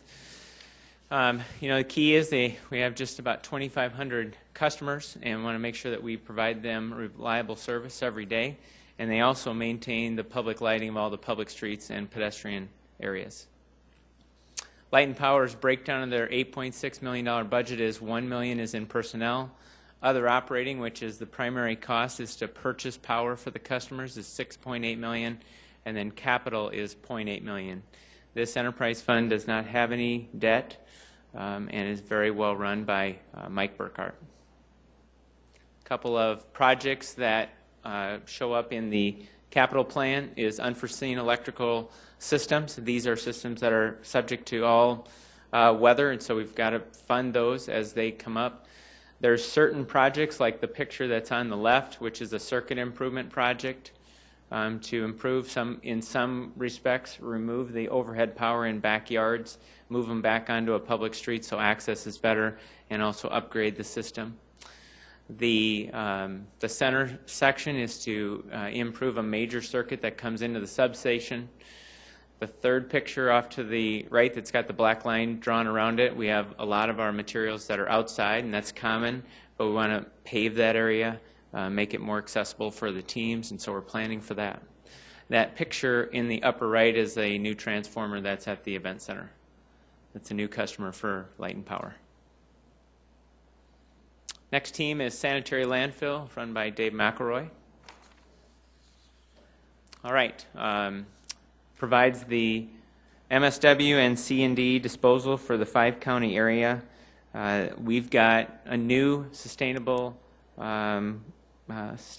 coordinator that you'll hear about, and you've seen an email earlier this week from the mayor about some of the improvements that the haulers are making across the city, and then also with a number of byproducts that come out of the landfill, i.e. the tree removal this last year. All those trees, the nearly 40,000 tons of trees that were picked up across the city, are being ground and being used as an energy source. Okay, breakdown of the landfill's budget of $9.7 million, 2.2 is personnel. Other operating is $5.6 million. Capital is $1.3 million, and debt service payments of $0.6 million. A couple of the key projects. First and foremost, the C&D Material Recycling Recovery Center. Our team has toured a number of them in a typical construction dumpster. A number of those items, up to 75%, can be recycled and sold in secondary markets. Wood, metals, cardboard. And so probably the closest one is in Shakopee, Minnesota. But long term, the goal is to divert that so you're not burying it, and ultimately save all that airspace in the landfill so you can actually dispose of municipal waste. Leachate phytoremediation, that's essentially the picture that's off to the lower right. That's when you utilize that leachate, that's the liquid that's in a landfill, either comes in naturally with the waste or is percolated through with rainwater. But it is a contaminated water, if you will, that needs to be treated. Today it gets treated and then trucked to the wastewater treatment plant. Our goal is to use more of that on site, keep an optimum moisture content of the garbage to generate landfill gas, but also you can neutralize some of that contaminated leachate and treat it using certain types of plants. And so Dave is very always pushing the envelope, and so that'll be something that we look into further. And then leachate recirculation systems, gas collection systems, and land acquisition is key projects that are always in the budget to look at additional buffer. New sustainability programs. Bob Capel has really done a lot of effort over the course of the last 2 years on sustainability. We've just recently hired a new sustainability coordinator doing very good things. You're going to start to see this, see more things come out. But one of the things today that happens at the household hazardous waste facility, that's only permitted for residential use. We've had some companies across the city that have asked, why can't I bring my business waste there? And essentially the answer is it's not permitted to do so. But what we did last year, we did a pilot program where the company that manages our household hazardous waste facility can essentially come into town with trailers, either to centralized areas or to specific companies. They can palletize it there and put it right in their trunks, and it doesn't have to run through our permit. We've essentially agreed to pay the mobilization for that to see through the pilot program if there's enough of a need there, because ultimately we want to divert that hazardous material out of the landfill. So more to come on that. Citizens Pledge, a green pledge, just trying to get numbers, hundreds of people committed to saving energy, conserving water, diverting waste, and so much more to come on that. And then in 2014, we expect to do more on the commercial side for business to certify green businesses. And if you've listened to the radio, seen some of the new radio ads with Recycling Randy and all those new ones, it's just taking steps to advance conservation measures. Water. All right, things are going really well at Water. Greg Anderson manages the Water Division, and again, just trying to make sure that we meet the needs of our customers on a daily basis, deliver high-quality drinking water, promote sustainability practices. We are going to add a water program specialist. That's a recommendation in our budget. It essentially allows us to do two things. Really centralize the water conservation and rebate program into one person, as opposed to today it's in 3 different areas of public works. And then secondly, we've got a local company that's managed our leases on towers, that when a communication company like Verizon wants to put a communication system on one of the water towers, they'll go through this third party that we've hired, and then they'll work out the details. And ultimately, our arrangement with them has been that we pay them $3,600 a month for the service, and then we share in half the revenue.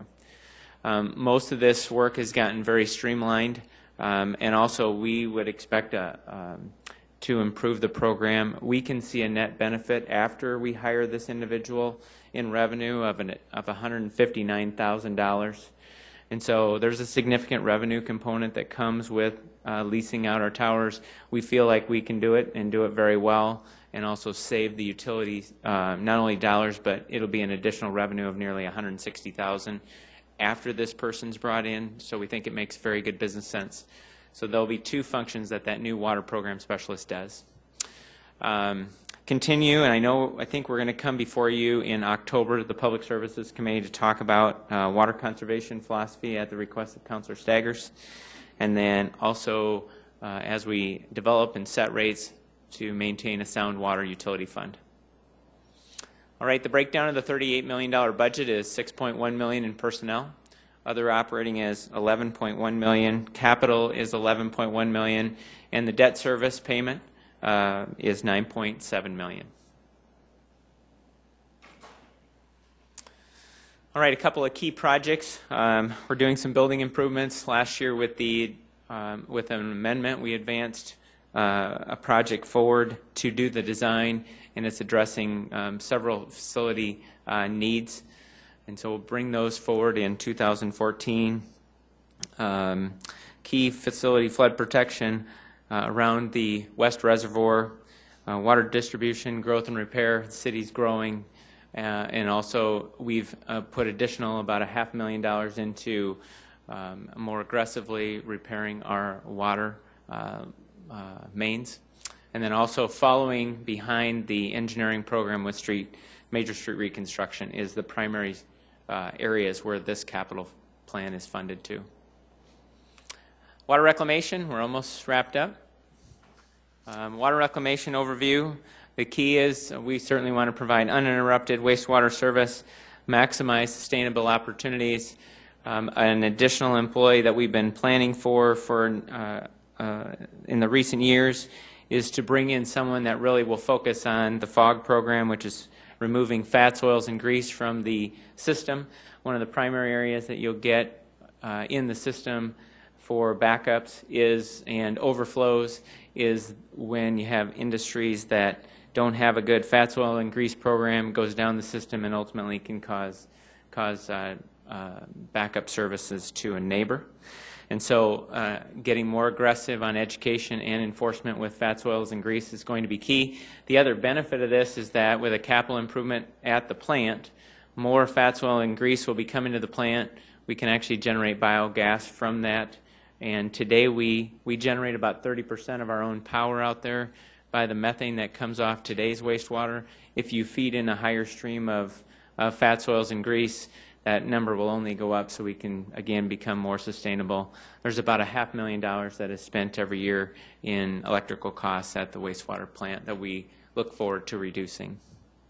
And then again, just like water, ensure that we have a sound financials in this water reclamation system to meet the needs of today and in the future.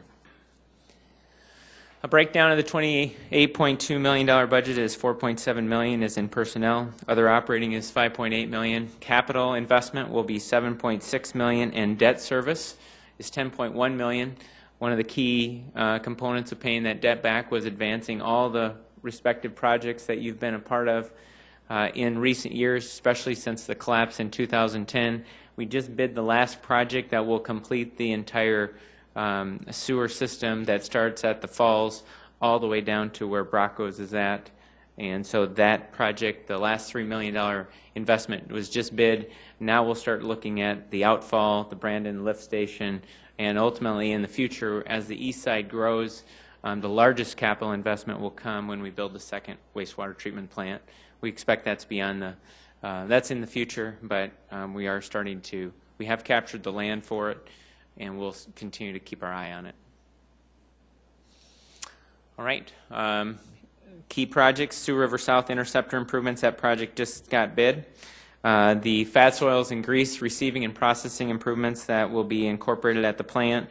Always being aggressive on relining existing pipes, and then also following the arterial street expansion programs to make sure that the utilities under those streets are sound when the roads are rebuilt. And then fleet. Fleet is an internal service fund that essentially all the teams of Public Works pay into to adequately fund the replacement of their equipment. We have a stellar team out there that is ASC Blue Seal of Excellence certified. They maintain over 400 pieces of equipment. They provide 10 vehicles for citywide use at City Hall for a motor pool. There's 4 fueling sites throughout the city to try to make that as efficient as possible.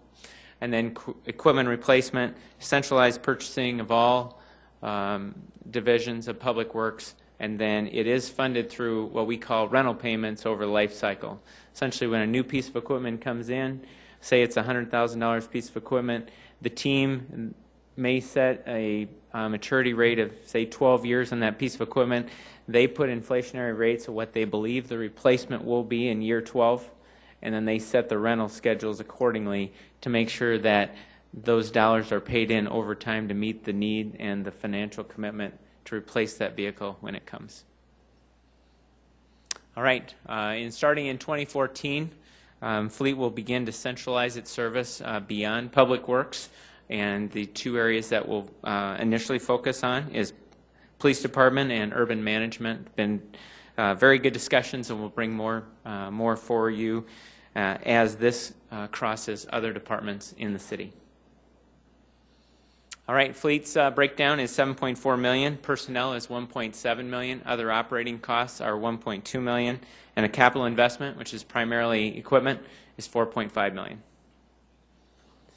That's our last slide. Again, our team is here to answer your questions, whether it's on general fund, enterprise funds, or fleet, and we'd be happy to do so. Questions for Director Cotter? Councilor Anderson, please. Mark, we have a pretty new sustainability department under Public Works, and we've come up with a lot of programs and a lot of feel-good things. I'm working with the sanitary garbage haulers and things like that. But one of the things, as you know, I'm very interested in is when are we going to start maybe taking a look at renewable energy? South Dakota stands, as far as wind and solar, very high in the country for potential usage. And what we've done out at the sanitary landfill has been just remarkable. I mean, Councilor Aguilar and Erfenbach and I actually at one seminar that we had went to heard other cities talking about trying to do some things that we've already done. And you have a very talented staff here. So is there any plans in the future to take a look at renewables to maybe help reduce the energy costs for some of our facilities that I see even in our CIP right now, talk about the need of generators because of peak periods. And utilizing this renewable energy to help reduce those peak periods for some of our city entities. Certainly. I think, you know, the city has done a number of things over time, and I think just like renewable energy in the form of the FOG program is a good investment, something that's going to be there as we, as all those fats, oils, and grease get brought in, and ultimately we're going to be able to generate more electricity from a green fashion. The air study that we did at the landfill didn't come back favorable, at least in the short term, for us to move forward with that and make actually a recommendation to build a wind tower at the landfill.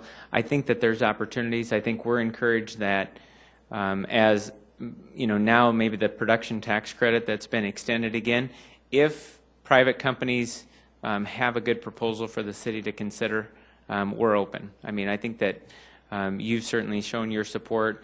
We ultimately would like to, you know, get off the grid as much as possible.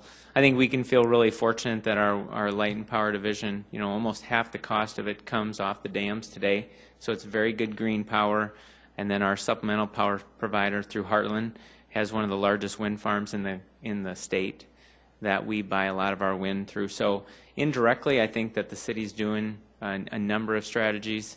We may not be doing them directly, but we're with partners that are doing them. And so I don't have a good answer for you today about where it's funded in the CIP per se, but I think we've been open. We're just also waiting for, with some of the rate structure corrections that we've had to make over the last 6 and 7 years, that if something is, at least in the short term, expense high, that we haven't felt confident to put that on our customers and bring that recommendation to you.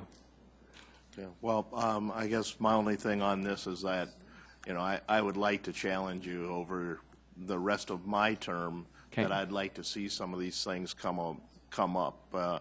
You know, not only is it my interest, but my serving on the XL Energy Advisory Board also. The Minnesota PUC mandated that XL has to increase their solar portfolio. It does not have to be in Minnesota. So, I mean, there's a lot of opportunities. I hope that we reach out and to these energy companies, whether it be Heartland, XL, and see what programs are out there that we could take advantage of now. Okay. Thank you. That's fair. Councilor Ruffing, did you have a question, please? Yeah, Councilor Erpmack was trying to get me an answer here, but let me see if I have this straight. You have a truck. You have a in let's say in public whatever Street department. Street department. They get a brand new truck that we budgeted for them. In 2013. And the way I understand this works is that Fleet gets it, basically, and leases it out to them. And Fleet takes care of all the service and everything like that, does all the repairs, et cetera, buys the new tires, et cetera, for it. And lifespan on that, let's just say, is 8 years, or 120,000 miles, whatever comes first. Let's just say it's 8 years. And during that time, they figure out what the cost of that vehicle is over that 8 years and charges your department. The replacement. That's right. Replacement of it. At the end of 8 years, shouldn't Fleet have the money to buy that piece of equipment, new piece of equipment back for you? And then why is it in your budget, and why are we being charged for that now? Shouldn't Fleet, in other words, shouldn't Fleet have this nice little bank roll over here? They do, and that's from the rental payments. So maybe just from the rental payments. Maybe just one example that let's say it's a new piece of equipment that a particular division hasn't had, whether it's landfill, streets, and just for easy numbers, it's $100,000. Okay. It's $100,000. They have to make the initial purchase, and then it gets put into the Fleet system. Okay? Right, which the council budgeted for out of general fund, or out of general funds, operating funds to start you out. To purchase, that's right. Right. And then over time, then we'll anticipate that maybe in year 10, that's going to cost $150,000 to replace. So then over the previous 10 years, they'll split that $150,000 up into $15,000 payments. Right. For easy math. So by the time that comes into play, that there's funds available in that department to replace that vehicle. Now there's also a surplus value that may come from that truck. That when you have the city auction in, we may get $25,000 for that truck or $45,000 for that truck when it gets ultimately surplus. And so it's a somewhat of a fluid business as you fund that. But the intent is once you have that system in place and the right rental payments, that a division shouldn't have to come up with a large sum of money to replace it. It allows it to spread those costs out over time. And then when it comes to year 10, when they replace it, then they're going to look forward another 10 years, and maybe the rental payments go up to $18,000. Yeah. But it's a much smoother approach as you start to manage 400 pieces of equipment. Then why do we have in our budget costs for purchasing 10 or 12 new trucks? Is that over and above what's already in your fleet? That's actually out of the fleet revenue. I'll have Dean maybe give you a different take on it. Dean Borkart with Public Works. I think I understand what you're trying to get to is actually fleet is an internal service fund. It is not general fund contributions that go to it. Those payments come from the enterprise funds or the general fund divisions over a period of time for rent, but it is not, the purchase of that equipment is then made with fleet revolving fund dollars, not with a general fund dollar for the replacement of that piece of equipment. Then why are they in our because budget? you still need to approve those purchases so that we can make them planned according to our 14 through 18 OSEP plan. I understand. Anything over $7,500 requires your approval, so those are still in our plan for your approval to make on our equipment replacement, but they aren't funded with the general fund dollar. Okay, so it's just a funding thing. That explains it. Thank you. Are there any more questions? Councilor Stegers, please. Yes. Mark, this is actually a question dealing with the event center, because I received a phone call just the other day, and a company had bid on one of the projects at the event center, and well, they're concerned that they had the lowest bid but didn't get it, and they wanted to take a look at the contract. Is there any way that city council members or the public can take a look at the contracts? They can, and we've communicated that to contractors as they've bid projects. They'll actually be subcontractors of Mortensen Construction, but there's an evaluation process that goes forward that looks at experience, cost, local, and as you weigh those respective factors, then ultimately we make an award. And the city's in the room with that as well. I'm not sure which contract this is, but I can certainly check into it for you. It was one with millwork. What's that? Millwork okay. And something else. I'm sorry, I can't remember offhand. Yeah, okay. Yeah, some of the last projects that we've had to bid is the millwork and the painting, and then the signage will be next.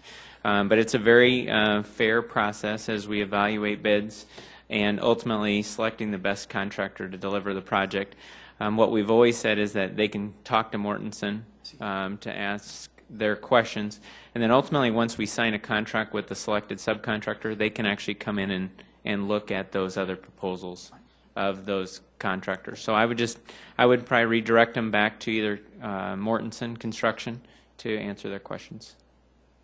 Okay, and then Mortensen should tell them what happened exactly then? That's right. Okay. Yeah, there's a process when there's a proposal that they have to submit, and then ultimately there's interviews that take place to make sure that both sides have a good understanding of the work, and then if there's any corrections, there'll be like a supplemental submittal that's requested of the contractors, and then we're able to look at them all in a spreadsheet, and select the ones with not only the as price is a factor, but experience, local, and manpower. So.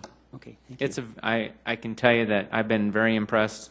I know Don is talking about using the construction manager at risk process. It's a very fair way to make sure that you surround yourself with the right people to build a project. And so, and that's one of the later packages that we've recently bid. Yes, thank you. Yeah. Are there any other questions? Yes, Michelle, please. I have a question that's actually not related to this. If we're ready to move beyond this and just wrap up the meeting, I have a general question for Are there any other questions directly? Sounds fine. Go ahead. my question is for Tracy or for someone from finance. We looked at the Washington Pavilion specifically today, and it's included in our entertainment venues on page 73 in the master book. The entertainment venues include the events complex, the convention center, the arena, and the Orpheum Theater. Why are we not looking at each of those individually as well? It seems like we're picking on the pavilion. I mean, if we're looking at just them, I don't see them scheduled on our hearing schedule. Is that something that we decided as a group, or did? Couldn't hear very well. If you look at at our master budget book, it's page, I think 73 is where I'm looking. Looking at the convention, at the entertainment venues as a package. It's not 73. Where is it? That is 73. Anyway, all the entertainment venues include the arena, they include the convention center, they include the Washington Pavilion, they include the Orpheum. We only have the Washington Pavilion scheduled as a separate item to be heard in hearings. We don't have any of those other locations scheduled to be heard in hearings. And I wonder why that is. Did we decide that as a group, or are we just picking on the pavilion? That's my question. Well, I don't think there's any intention to pick on anyone. I think the schedule is probably a result of kind of where the interest has been in the past, and that has been primarily with the pavilion and with the with the Washington Pavilion. I know there's been considerable interest. Frankly, I know in some of the work sessions last year we did have Terry and Mike, at that time Mike Cooper was a liaison, come to work sessions and answer questions. So there's certainly whatever you folks would like to see and hear, we will certainly accommodate that in terms of addressing those other budgets as well. Okay, I just didn't know if it was a conscious decision. I mean, one of the concerns that I have is that we continue to see our, that entertainment tax fund growing at a pretty good clip, 5% or 6% or whatever. And those budget requests are not necessarily keeping pace. I think we need to look at those more in a package in terms of where's that money going, what do we plan to do with it, and we're not really looking at that as a council. I'm not saying we have to do it right now. I'm just saying as a council, we need to be looking at that as well, that as a total package. And we don't see the event center necessarily in an operating budget yet, but we're going to. And where is that taking us? And so I guess I'm just not as much saying this to you as I am to my colleagues, that we need to make sure we're watching those numbers as well. And we're kind of just going, yeah, pavilion, great, let's go, And so that's my little rant. Sorry. Thank you. Any other questions? Thank you. Any other questions? I would like to thank you, Director Turback, and thank you, all of you, for your presentations that you made to date. We do have coming up next week, we do have another where we have fire, library, health, and I can't read my notes here. It's off the chart here. But anyway, we've got another presentation coming up. There'll be more about that. Reminder of the work session. If you've got any questions, please put those forward to the chair or to Councilor Karski, to leadership, and we'll make sure that we get those plugged in for another work session. Think about the other work sessions that we might have scheduled. If we need to bring another one up, if there's any additional information, I would appreciate that. That being said, yes, Councilor Jameson. Is it appropriate to make a recommendation for the work session that public or Parks and Rec attend as well? You bet. Anything in particular you would like to? I'd say specifically the dog parks and the indoor pool. Sure. Those two items. But then as well, I know transit is going to be a big part of our discussion Thursday, right?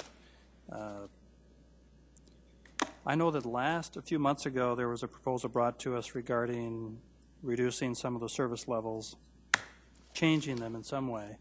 And I think we had talked about it to some great length about having either some of the stakeholders in a conversation kind of sent them back to do some things. I don't remember it all, but I remember there was, so I'm hoping that they have some study work that they've done already to bring forward. Yeah, I think specifically, if I might, I think what we had really talked about when we had that one vote was we wanted a more detailed plan as far as where we're going to be, what we need to do in the future. The preliminary presentation by Director Cooper gave us a longer view as far as how transit would be affected as we go forward into the future and what things need to be addressed. So with that being said, I look at this as being a beginning of the conversation. It may not have all the answers for this budget time period, but it definitely is going to start the conversation going. And it's my understanding that they will be there to give us more input, but also to ask more questions. Okay, and I'm sorry, just add in finance as well for the indoor pool discussion. I know Tracy sent us an email, and I think there's some good information there. So, okay, thank you. Councilor Karski. On the pool thing, too, I'd like to know some kind of numbers, attendance numbers. I know several of our pools are closing already for the year, have closed, will be closing this weekend. And if they have any numbers on usage and kind of what it costs to operate our pools, it'd be kind of interesting, I think. Okay, thank you. Any other requests? Councilor Anderson. Could you add Falls Park West to that list for the Parks Department? As far as? I have questions on that I wasn't able to ask today. Okay. Thank you. Falls Park West. You got that, guys? Any other questions? There being none, I'm going to adjourn this meeting, and we'll see you back here at 7 o'clock.